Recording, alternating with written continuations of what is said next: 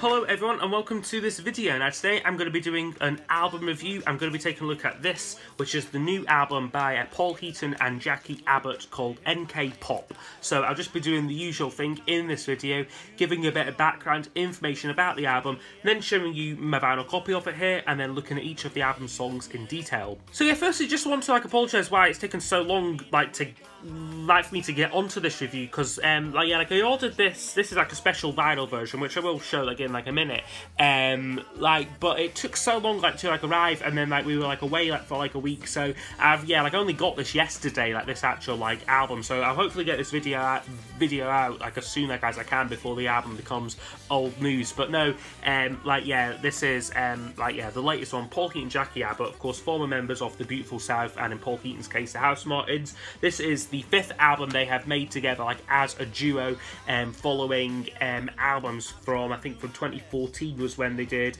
What Have We Become, and then they did another great album after that, Wisdom, Laughter and Lines, and they've just continued to make some really great reliable albums ever since. And this album follows a very similar format to those previous albums, produced by John Williams, who has worked with Paul Heaton ever since the House Martins days. I don't think continuously. I think Heaton has worked with other producers, but certainly I think for this kind of career comeback he's been on over the last almost decade now. I think he chose to work with John Williams as a kind of comfortable pair of hands, and a really a good solid producer.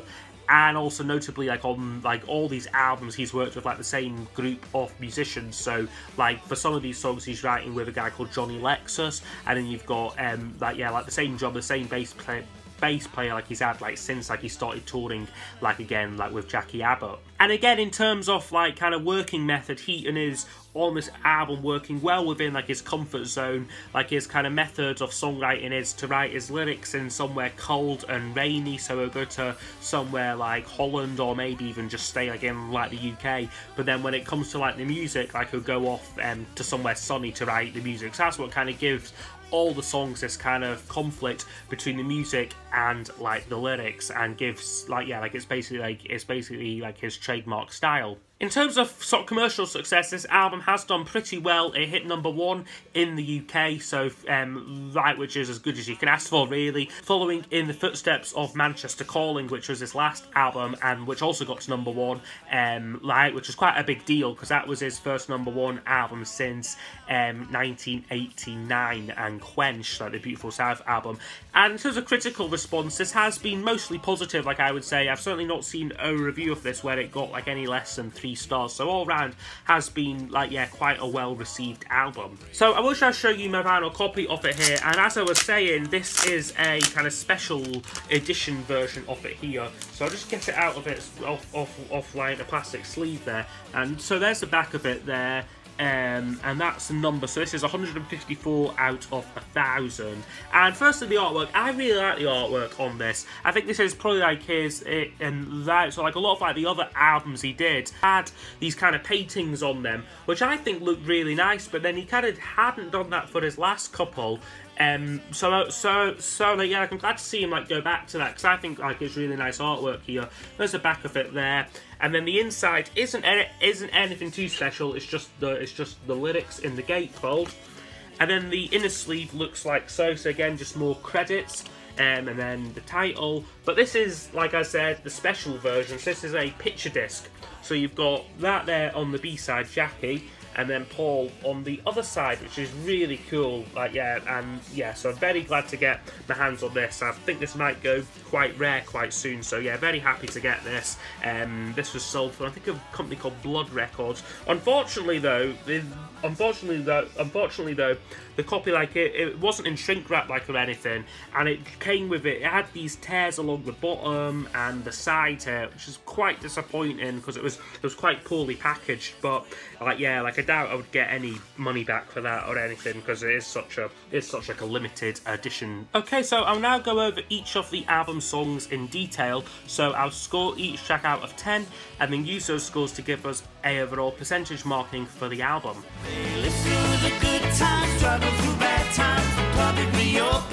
So first track up is called The Good Times. Now this is a really good opener, like I would say, like to the album. Musically it's very upbeat, you've got a lot of nice brass like on there, and it's just an all-round like a good start to the album.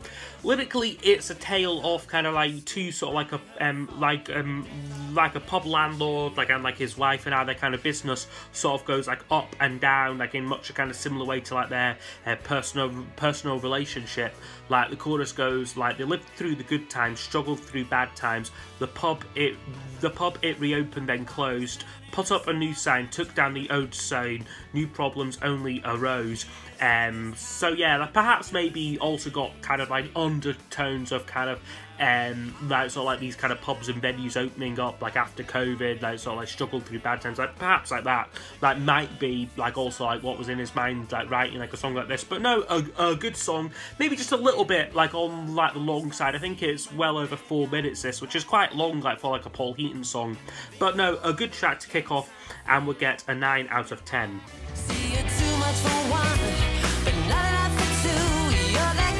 Next up now we have Too Much for One, Not Enough for Two, which was one of the, this was like the second single from the album, and I must say it didn't blow me away like as a single at all, this song. I mean, it's a decent song, but it's nothing we haven't heard before like from Paul Heaton. I think this song could have easily slotted into any of his last like 5 albums. Lyrically, it's a mildly amusing song about a couple who are both kind of cheating and sort of seeing like other people. Is like, so like the first line goes, "That time I caught you texting, then you went for that long drive. I headed out immediately to hit my latest dive. I just needed company, you to be alone. Your face, it told me everything that wasn't on your phone." So a good, like, yeah, again, good lyrics, like as you would expect, like from Paul Heaton, but musically it's just a bit predictable, I think, and like again, like maybe not the strongest choice like as a single. Like, apart from the bridges that took us. Next up now we have Who Built the Pyramids. Now this is a slower ballad like on the album. Begins, well, so it begins that way. There's sort of like piano and a nice vocal like from Jacqui, and perhaps lyrically this one is about how like technological change doesn't always lead like to better things, like a better outcomes like for people. Like he asks like a lot of questions like on like this song, like concerning like different things. Like he sort of like concludes like each brave new invention is greeted as such, but for love and affection it never does much. So it is a good song this, I think, but again a bit like Too Much for One, a bit undistinctive, a little bit like this could be on any of his albums sort of thing. It's not really artistically, he's not really pushing himself much like with this song, like I have to say. I've tried to be brave, emotions I'd say, but that's what... Okay, next one up is called I Drove Her Away With All My Tears. Now this is a really good song, I think. It's a more upbeat kind of country style song, and it's quite a fun song with good lyrics about basically people like who like cry about everything. He sings in it like, I've tried to be brave, emotions I'd save, but that's when H2O it just appears, cause I loved her, but I drove her away with all my tears. And then there's some good references to sort of different like kind of like local dialects. Now they kind of like, it says like in Sheffield we still call it roaring. In Glasgow they have a good greet. So like yeah, like I really like the song, and again it's upbeat, it's a fun track, so for me we'll get a 9 out of 10. When the world would actually listen when you spoke.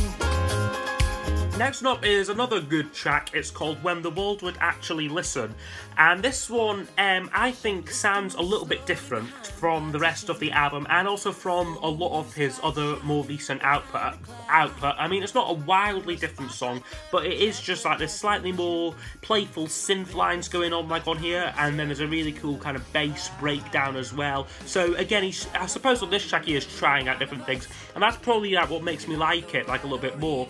But as well as that, you've got a great lyric. It's about basically a loss of confidence, like in like the world, and like the disappearing and lag and a disappearing feeling of like optimism. Things like on it like, there was a day once when the sun it shone so brightly, and a day there seemed a glimmer of real hope. When the compliments came daily, also nightly, when the world would actually listen when you spoke, like goes like the chorus. And I think it's all round a really strong song again, so for me that one would get a 9 out of 10. And we will Next up now, which closes off the first side, is called Still. Now this was the first single from the album, and well, I'll say as much as a single because it's very much well I thought like when it was released it was just going to be like a standalone song, considering like the subject matter like of like the song, which is basically about the loss like of like an infant child, like sort of like either and like he leaves it quite general, like you're not sure like if he's referring to either a kind of sort of stillborn baby like or like sort of like or like dying like or like a child like was died like during like in like infancy. Things like on it like I still feel your heartbeat, the tiniest drum, still feel your fingers tight round my thumb. Your departure destroyed us, but so glad you could come, and we will love you still. I mean, it's a beautiful lyric, and it's a really touching song, and like yeah, like it's a really like yeah, like I suppose a brave move to write a song kind of about like such like a kind of sad and sort of like yeah, like sort of like powerful like subject matter. But it isn't a song which I would necessarily go back to too often, like or sort of play like out of like enjoyment. But that's really not the point. Like with this song, it is a powerful song, and I think it's like yeah, like a really like great vocal performance and like great like a great like beautiful lyric there like from Heaton. So for me, yeah, Still would get an 8 out of 10. Well, I got myself a wanderlust that just can't be denied. Next up is called I Ain't Going Nowhere this year. Now this song has grown on me quite a bit since I first heard it. Begins quite a kind of bluesy song, like I would say, with a kind of guy, Heaton's singing it very deep, and he's kind of saying like he's wanting like to travel and go on like new experiences, like but he can't because he's stuck like in like his country, or like he can't like for like whatever reason. I think perhaps this is one which is maybe about like the pandemic and the experience like of like COVID and that. Things like, well, I've got myself a wanderlust that just can't be denied.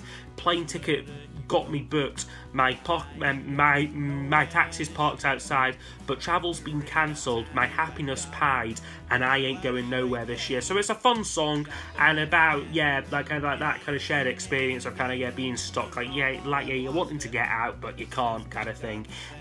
Like so, like yeah, like I like this song like overall, but for me, what maybe marks it down a little bit is the ending. It kind of does this kind of big kind of fanfare ending, which I think is a bit unnecessary, but overall a good song though. So another 8 out of 10 there.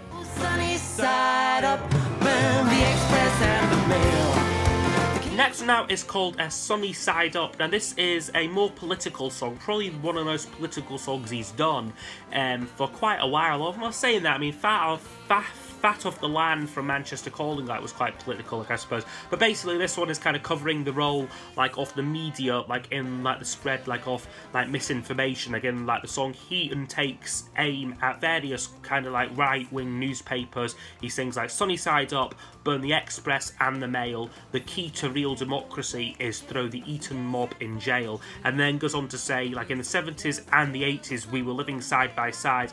Now the neighbourhood is either scared or full-on radicalised. So a great lyric, it flows really well, but I suppose like that line there about the 70s and the 80s living side by side, I suppose there's a slightly rose-tinted look back on that kind of era where you did have a lot of things like the National Front and Margaret Thatcher like and all that going on. So I suppose it's maybe kind of maybe being like overly optimistic or overly nostalgic about like that kind of era when there was of course difficulties going on then and like a divided society like even then, like so that's maybe what maybe makes me score the song down like a little bit, but aside from that as well, again musically it's not maybe quite as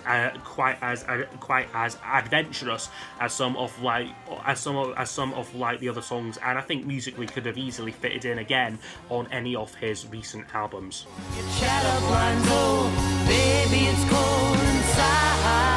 Next one is called Baby It's Cold Inside. Now this is a initially I would have said quite a forgettable song.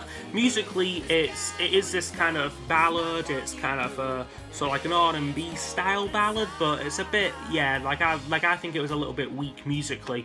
But then upon kind of studying the lyrics, I perhaps take a kind of different view off like the song now. It's basically, again, quite a sort of like topical song, basically about kind of like male like harassment of like women. So it starts off with quite sort of like universally kind of, he sort of sings like theatre cues, traditional pubs, unwanted touches and overlonged hugs. But in like the last verse then we get like quite a damning line actually about, he says like, once they get started rarely it stops, arm round your shoulder at top of the pops, which we all know like who like that like is like about. So again, it's a songwriting subject which very few like other songwriters I think would dare to touch, but I think Heaton does a good job like on like this song, like of like, yeah, like kind of like commenting like on this. So I think he does it well. Again, I just wish that musically it was maybe a little bit more like adventurous or or different. But I suppose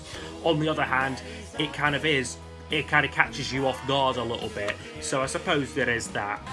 With the old and soon with the new. Next up is called New Fella. Now this is for me the weakest song like on the album, and again probably like for similar reasons to why I've like my kind of negative points about a lot of like the other songs. It basically just sounds like a generic Paul Heaton song, you know, like off like Today. It could have easily fitted like on any of like the 5 other albums, and even subject matter wise, he's not really doing anything too kind of like out of like the ordinary like with this song. It's basically about someone who's kind of like juggling parts, as he sings like, it's out with the old and in with the new, not with that partner that's stuck on your shoe, not onwards and upwards but backwards and down, if your current or ex is a clown. And Jacqui does take the lead on this, and I think she does a good job singing it, but again I think it is listenable like and like enjoyable, but it just lacks that lyrical punch like of some of the other songs, like, or something musically different which makes it stand out. And plus as well, I think it ends quite abruptly, this one as well. It kind of just sort of finishes like after about 2 minutes, and without really resolving itself. It feels like you almost couldn't be bothered to write more lyrics to this one or kind of finish the song. It's kind of like the feel I get, which of course is probably like not true, like, but it kind of, yeah, like it feels like that like a little bit, because there isn't a kind of musical resolution like to like the song. So yeah, New Fella for me a weaker track, but would get, yeah, a 6 out of 10. 'Cause I'm not British, I'm not English, from my mother's womb. The penultimate song now is called My Mother's Womb. Now this is a slightly more political track, this one here, and it starts off about, yeah, how there is a lack of kind of serious debate around issues, and the fact that I guess people are more likely or less likely to call out kind of like corruption, like, or kind of bad things happening like to like the country. Like he sings like, there's a conversation not happening and a lack of real debate. There's a sickening sound of silence around 1/2 very late. But then like the chorus line then becomes a kind of rallying call against like nationalism. He sings like, so take my passport in your hand, but never you presume, because I'm not British, I'm not English, I'm from my mother's womb. So it's quite a good lyrical theme, you know, like sort of like in kind of like concept, you know, like I'm not proud of my country, I'm from my mother's womb kind of thing, and like that. And musically it's got a slightly harder edge to it than like your kind of typical Paul Heaton songs. Like the guitars are turned up here, which I think works considering the kind of slightly angry and slightly bitter like subject matter. So I like this song like overall, and that would get a 8 out of 10 from me. His master's game, divide and rule. Okay, and then we close the album with, for me, one of like the strongest songs like on here, probably the strongest like off like the lot, His Master's Game, which I think is like, yeah, a really great song. Another more political song, this one here, about the kind of like division which people want to cause, again, like society, like to further certain like sort of like political like agendas. He thinks they got it to pitch the state against the folk, to turn the white against the yoke, to pitch the folk against the state, to do your job and whip up hate, goes like the chorus. But then you've also, that's been teamed with a really interesting musical backdrop. You've got a kind of, it starts quite minimalistic, this one here, with a kind of very catchy, infectious brass line. I think it's either like a tenor horn doing it, or like either maybe like a little like brass like ensemble. But you've got like this kind of very catchy hook to like the song, and then I think Jacqui's doing like a wee back into it as well. Sounds really good, really unique sound to it, I think, and it's this kind of musical like adventurousness which I think is missing from like a lot of like the rest like of like the album. And then the song just builds up really organically and it becomes the ideal closer to the album. So for me, his Master's Game, easily the best track on here, and for me would get a 10 out of 10. Okay, so overall this album would score 79%, so I think this is a good strong album here from Paul Heaton, but a very safe and very predictable record. I think at this stage again, like his career, I mean, he's got absolutely nothing to prove, so he can, like, if he enjoys making records like this, like which are very similar, you know, similar kind of musical sounds and sort of like vibe, fair enough, you know, like if that's what he wants to do, stay like in his comfort zone, that's fine. But I just think it would be refreshing to hear him maybe work with either different musicians or maybe like a different producer, and maybe kind of push himself a little bit more, like to make something like a little bit different.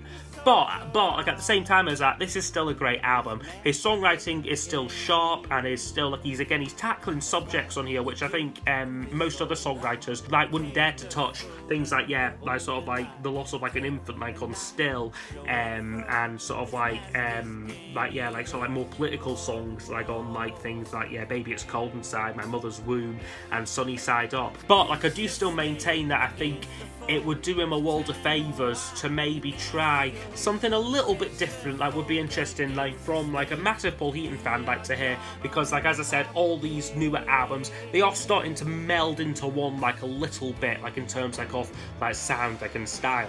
So yes, I hope you have enjoyed my review there of Paul Heaton and Jacqui Abbott's NK Pop.